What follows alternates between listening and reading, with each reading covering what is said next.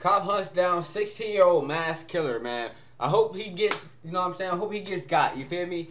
Because there's no way he's 16 thinking of this mass murder nonsense, you feel me?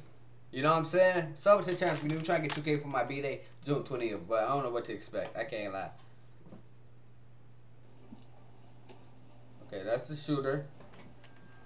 Did he just gangbang? He just gangbang on me, chat. Papa, please save me.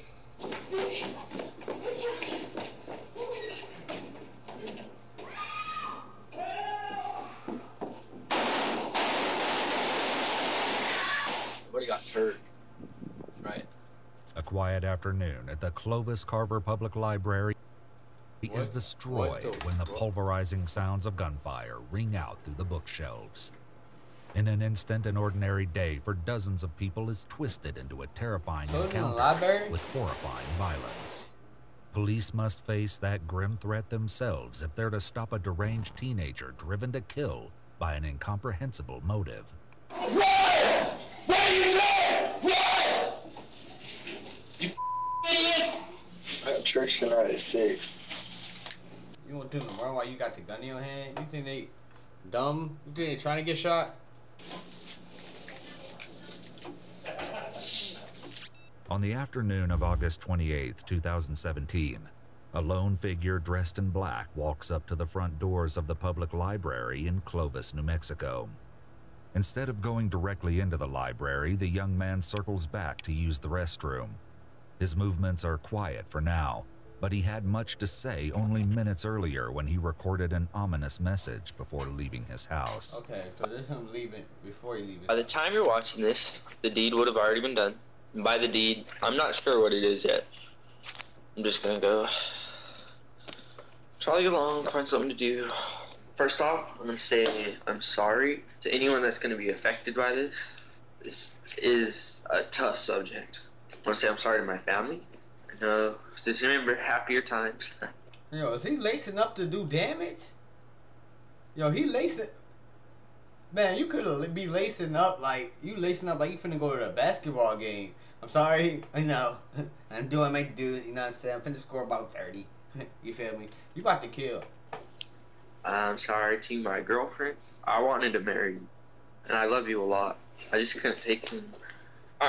This was all my idea.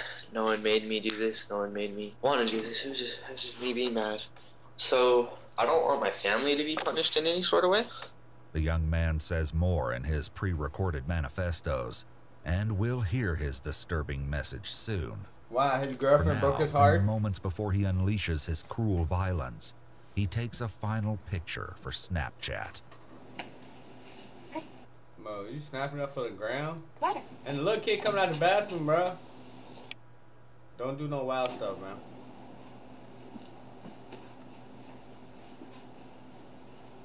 Yeah, he banging. The final seconds before Nathaniel opens fire are almost ominous in their normalcy. Please be advised that the following footage is highly intense. Okay. However, the CCTV footage does not show anyone being physically harmed or injured.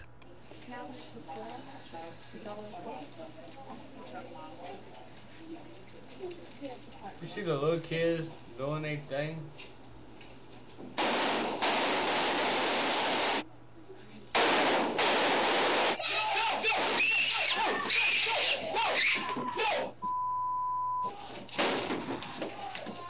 That door work? Come on, girl.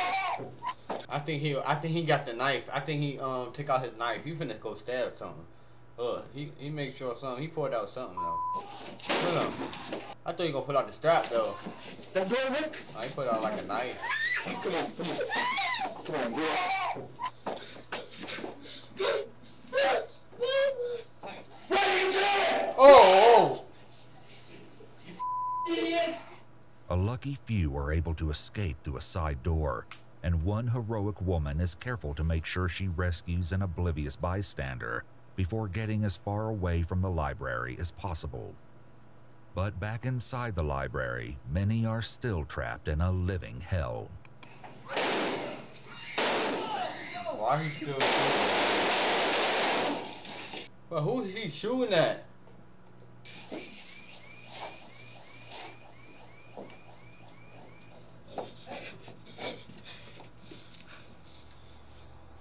Or stop. Papa, How are you making? please I know he a kid. save me. A family hiding behind the information You should be. desk Why decides his they dad- can where's no dad longer at? wait Dad for left this him. nightmare to be over. Bro, why, bro? Why he just hold that kid leg like that? The little kid like, no, you're not leaving me. You're not leaving me. He yanked that little kid leg like, nah. That's crazy. Desk decides they can no longer wait for this nightmare. Well, is that to a be grown over. lady doing that? Shot the one. Come here. Where you going? That's a grown lady.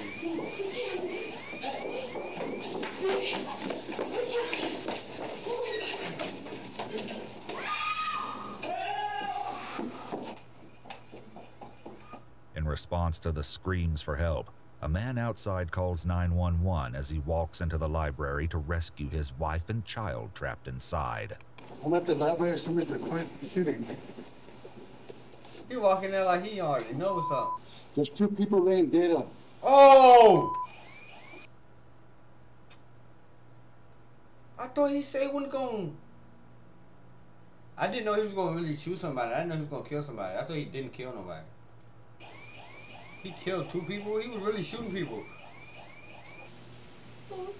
Oh, I did not know that. I did not know that, chat. Whatever you do. What up, Bree? The scene playing out at the Clovis Carver Public Library is unimaginable in its I terror did not know and that, carnage. But help is on the way, even as the shooter paces from room to room, stalking his victims like prey. Police are descending on the building. Oh, he really...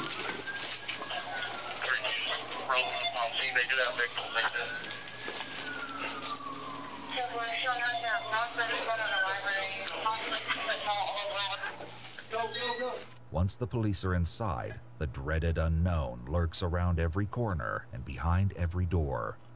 No one in the library is beyond suspicion. Put the phone down and lay down. Lay down. Put your hands up where I can see them.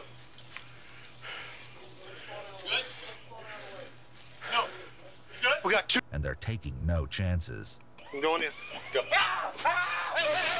Police! Who was screaming? You hopping out the you open the door screaming? Hands, it's Are you police. trying to get Police, blasted, come here. bro?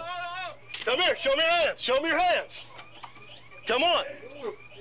Come on, let's go. Come on. Let's go. Out, out, out. Come on. Yeah, get in. Right over there.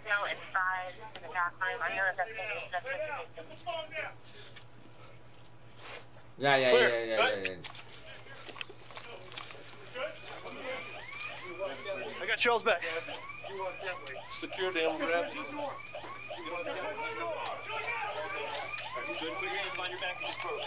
All right, put your hands down your back. Okay,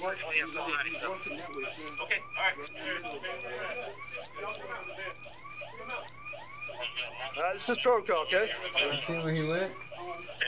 Can you go further?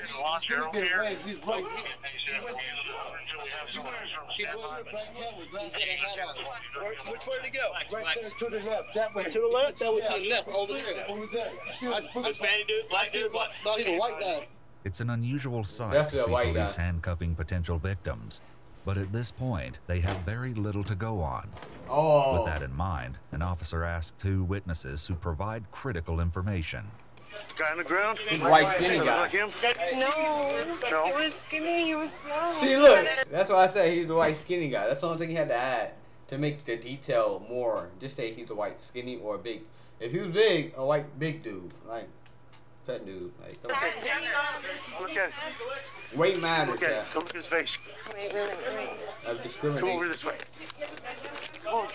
Come here. Come here. Come look. Hurry. Is that him? Yes, sir.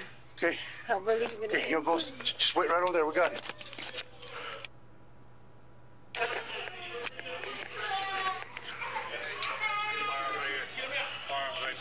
She's in shock. It's a fire. Don't touch it. Why? We're gonna clear it. Where's it at? That way, I think.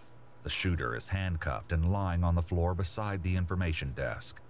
Shortly before police arrived, he walked up to Lupe Aguirre, the man who called 911, with a little smile and told him to hang up the phone.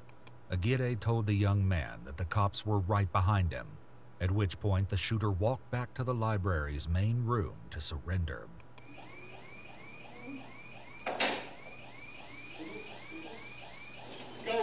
So did he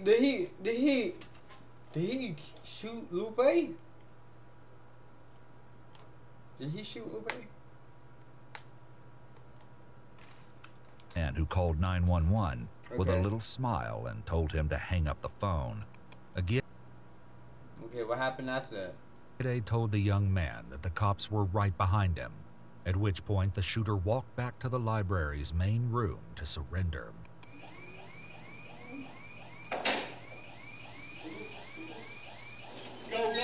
Oh, nah, he ain't shoot Lupe. He ain't shoot Lupe, chat. He ain't shoot Lupe.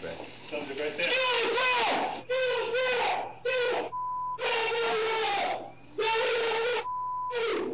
Put your hand. Keep your hand. Anybody else? I'm in. So Lupe really saved the day. Lupe really got a story, chat. Lupe came back in there to save his wife. And he saved everybody. Hey, shout out to Lupe. Lupe, the main character. Less than 5 minutes passed between the opening gunfire and the shooter's capture, but it's been long enough to create a tragic and chaotic scene.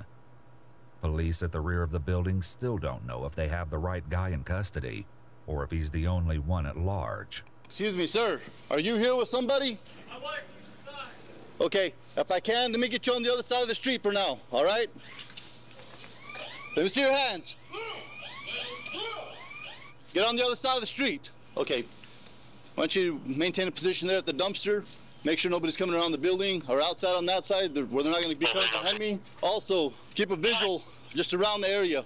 As officers outside work to keep the building secure, police inside the library struggle to get a handle on the nerve-wracking situation still in progress.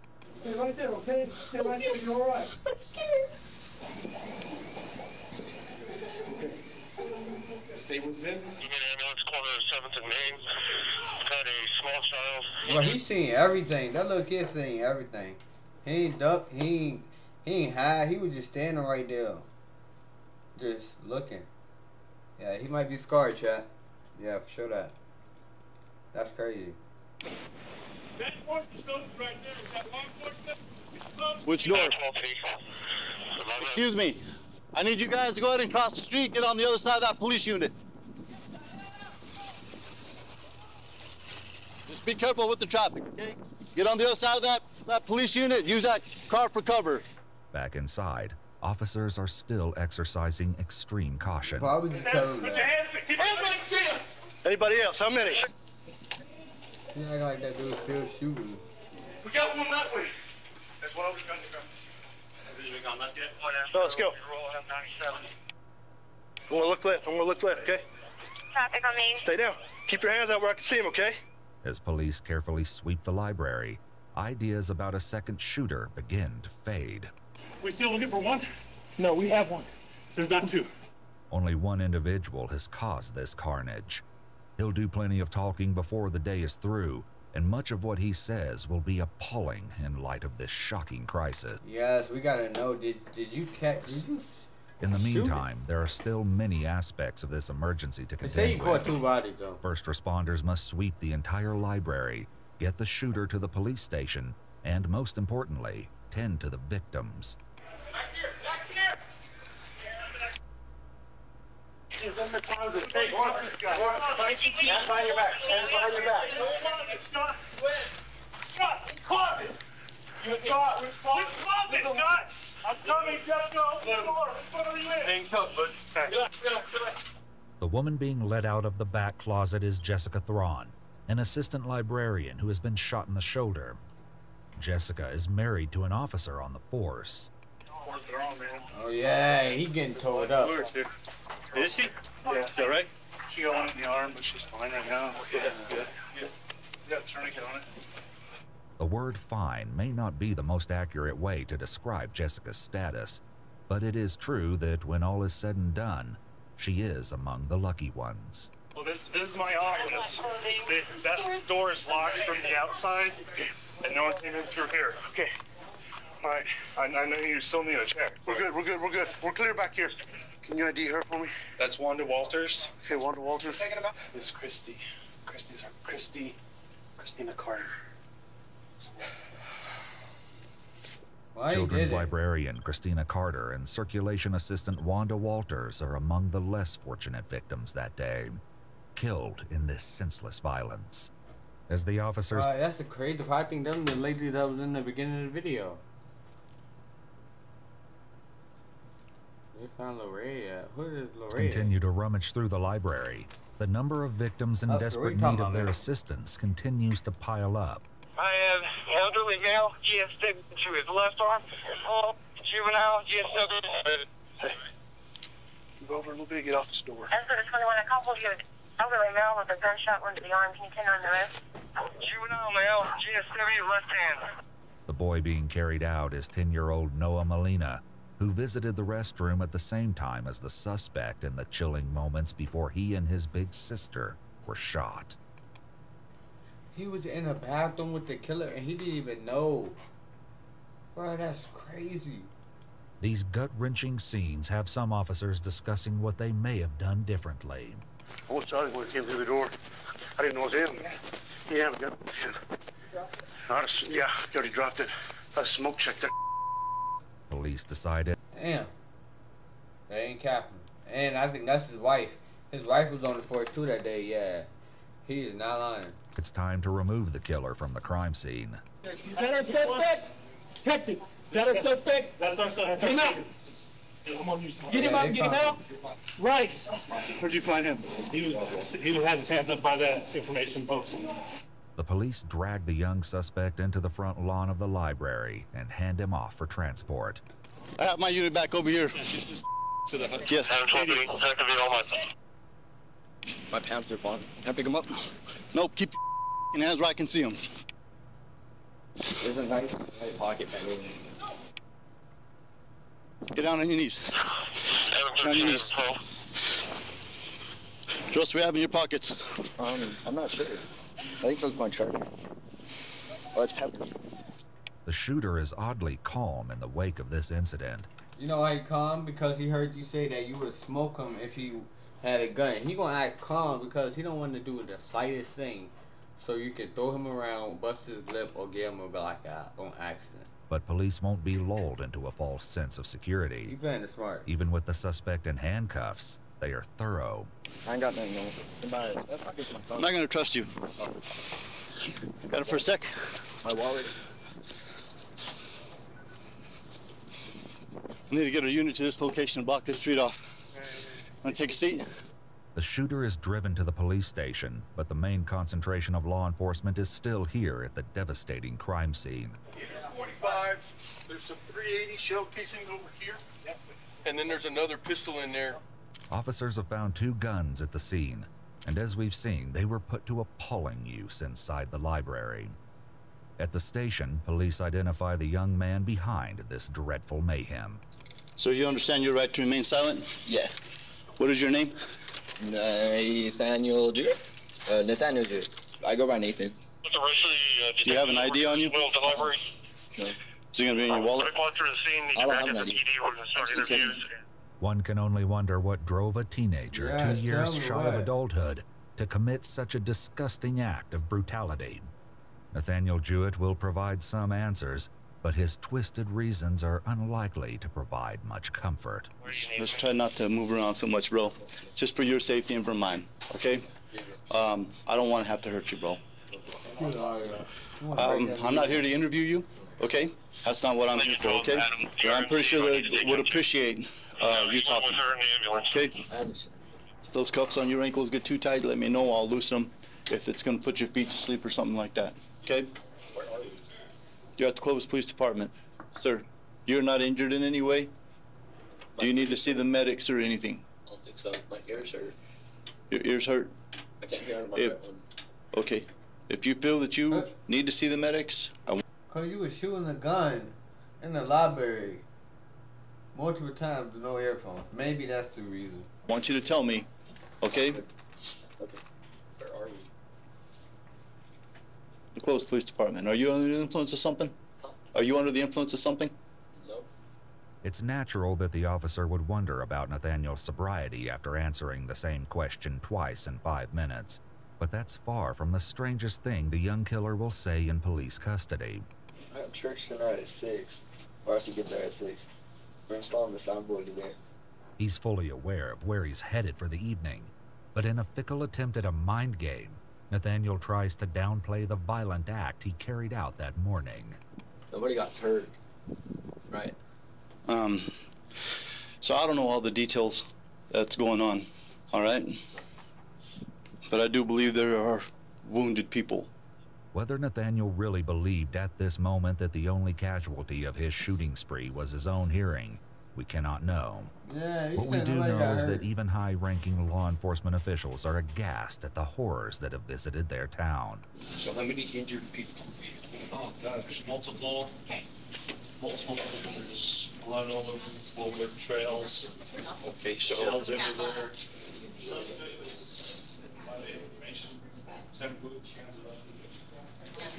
Hey, gentlemen, Lieutenant Cope, I can hear everything you guys are saying.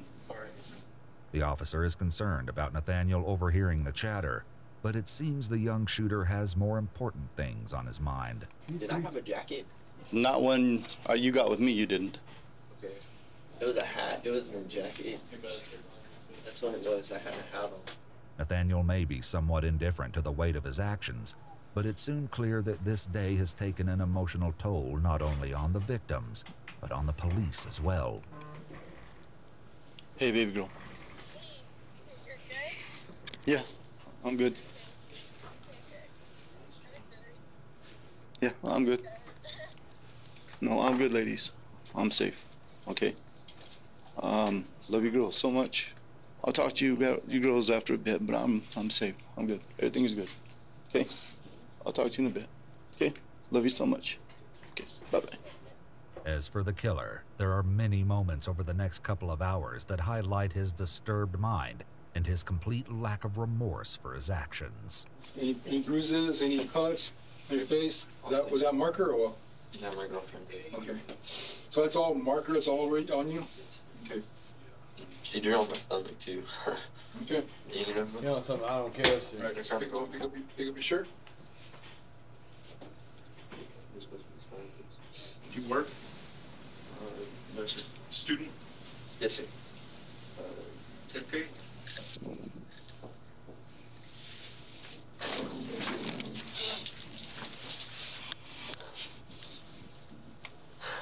Teeth didn't work. Okay. The police take Nathaniel to the hospital, where he will answer some questions before heading to his ultimate destination, the Juvenile Detention Center. He tells the nurses about his substance abuse issues, which are extensive enough to surprise even the experienced healthcare workers. Do you drink or smoke? I drink. How much? Daily?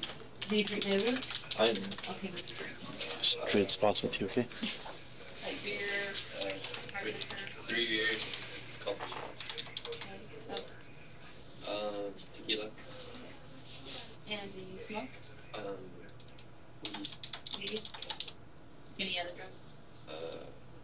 Xanax, oxycontin, hydros, What do you take those for? You just take those to take them? recreation. Oh.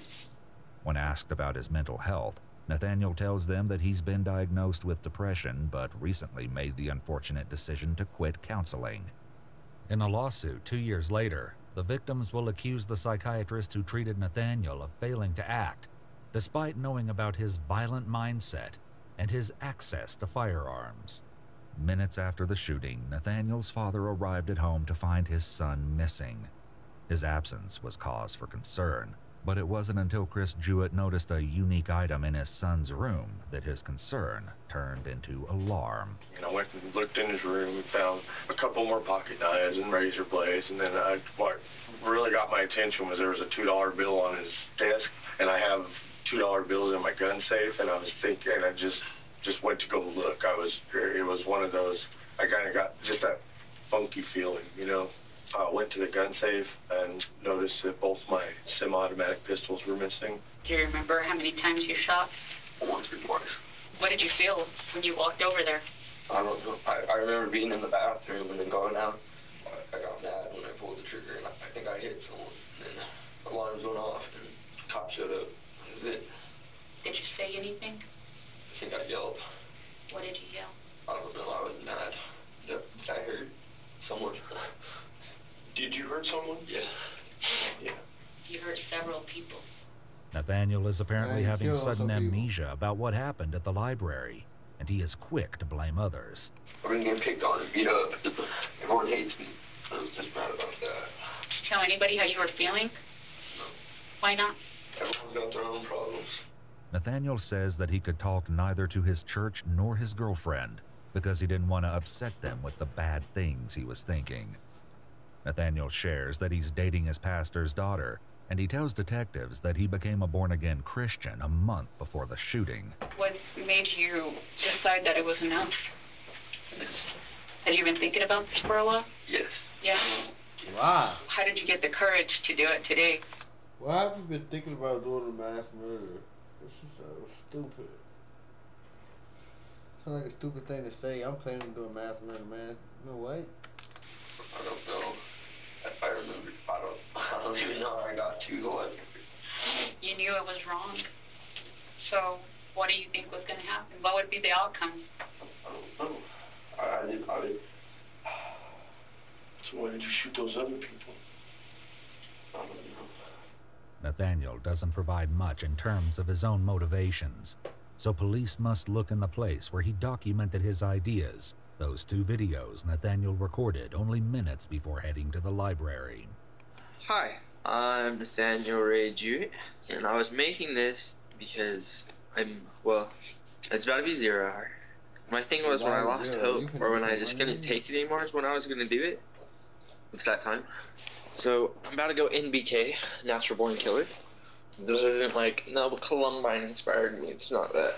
This is my own thing. Oh, I love you, Dad. Oh, he think he really on Call of Duty or something. I'm finna go, what you say? It's not that. What? This isn't like, no, but Columbine inspired me. It's not that. This is my own thing. Oh, I love you, Dad. I love you, Mom. I acted alone. This was no one's fault. It's kind of my own. Despite this remark, Nathaniel spreads the blame around, claiming that harassment at school culminated in his getting suspended for a fight he didn't start. A cell phone video of the fight tells a different story.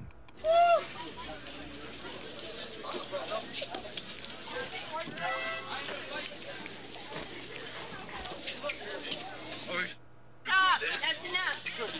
Stop it! He's pulling his hair. Regardless of the fight's details, it's clear that there's much more going on in Nathaniel's head than one schoolyard scuffle. I feel as though there's no other way about this. I have some mental issues going on. It's not like I'm hearing voices or anything. So, you gotta find what they do in the school, right? And you decided to go shoot up the school. Not the school, but the freaking library, right? But the point is, why you didn't go slide on bruh? If it's that serious, just go slide on one person, bro. Why you want to slide on everybody, random people? I'm angry at the world, and I have so much anger, and I can't. It's not what you right. I have so much anger, violence. I'm just saying. Frustration, and just hopelessness. It's just this needed to happen. It's probably gonna shock a lot of people. No one's ready for this. I'm really mad. I'm in a really mad mood, and this is kind of for people getting bullied, because I'm blaming, that's one of the big reasons, and just because I'm sick.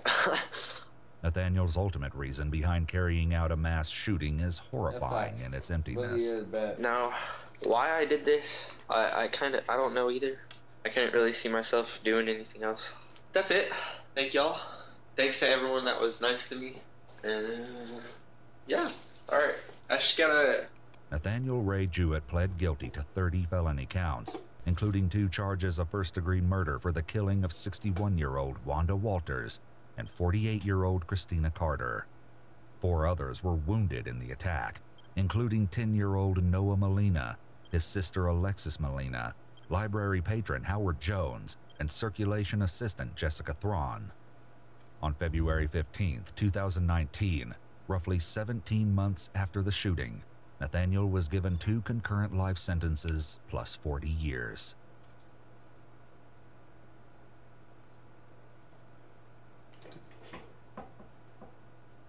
Like, come on, bro. 2 current life sentences and then 40 years?